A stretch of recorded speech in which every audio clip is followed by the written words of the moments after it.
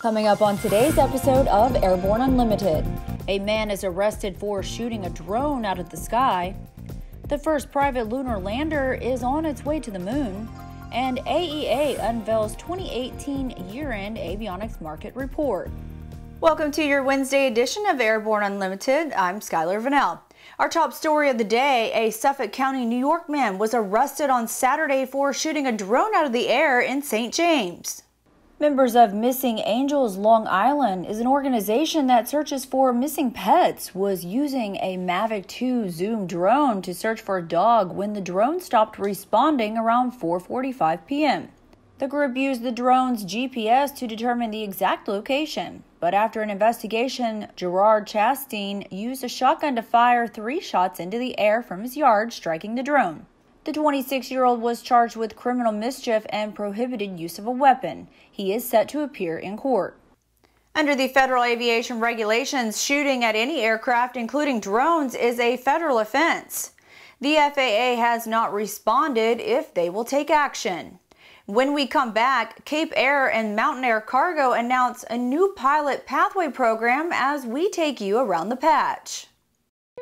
There's a difference between charting a steady course and pushing for the ceiling. And for nearly a century, Hartzell Propeller has been defining that difference. It's in our passion for engineering and research and our dedication to testing the limits of performance. We are built on honor. We are Hartzell Propeller. Sandia introduces the new SAI 340 Quattro TSO'd airspeed, attitude, altitude, and slip. With integral backup battery, safety never looked so good. See it now at www.sandia.aero. Concorde's recombinant gas RG series sealed battery technology produces a high-performance battery with the advantages of being pre-tested and fully charged at the factory. Find out more about Concorde's entire line of batteries at www.concordebattery.com. Concorde, the heart of your aircraft.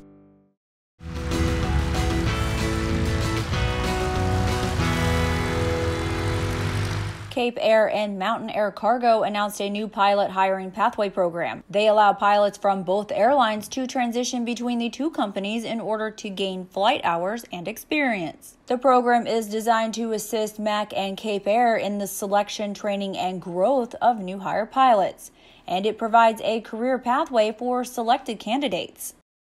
NASA has renamed their Independent Verification and Validation Facility in honor of Katherine Johnson as a way to recognize the West Virginia native and NASA hidden figure for her career and contributions when racial segregation was prevalent throughout the southern United States. She broke through racial barriers to achieve success at NASA and helped pave the way for the diversity that currently extends across all levels of agency's workforce and leadership.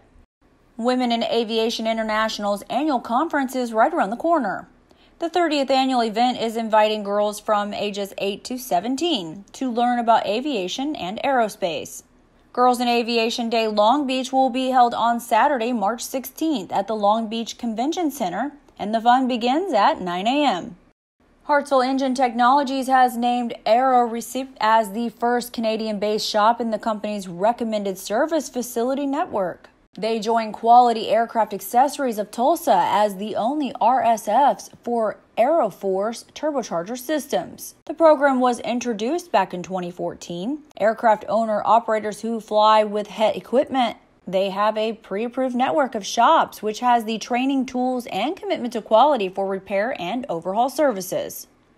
And that wraps up today's trip around the patch. When we come back, the first private lunar lander is on its way to the moon, and AEA releases 2018 market report.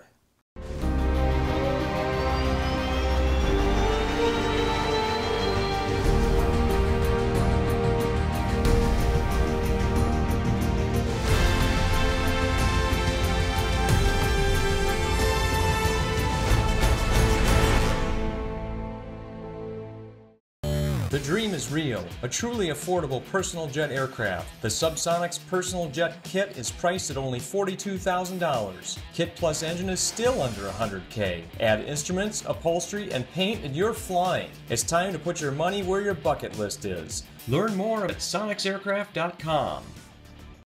The first private lunar lander has been launched on its mission to the moon. ANN reporter Sophie Herlock has the story. On Friday, the non-profit group SpaceIL launched their spacecraft called Beresheet, which means in the beginning. It was boosted into space by a SpaceX Falcon 9 rocket. If it reaches their destination, Israel will join a small group of nations to put a spacecraft on the moon. Beresheet will spend the next couple of months in an expanding orbit around the Earth before the gravity of the moon pulls it into a lunar orbit. If everything goes as planned, it will land on the moon's northern hemisphere in April. And our final story of the day.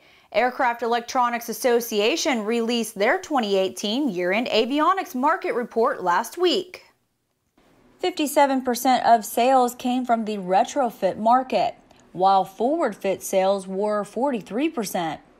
Sales volume in North America was 78% and 22% was in other international markets. AEA President Paula Dirks said the industry has recorded the largest dollar amount of year-end avionics sales since the reporting process began back in 2012.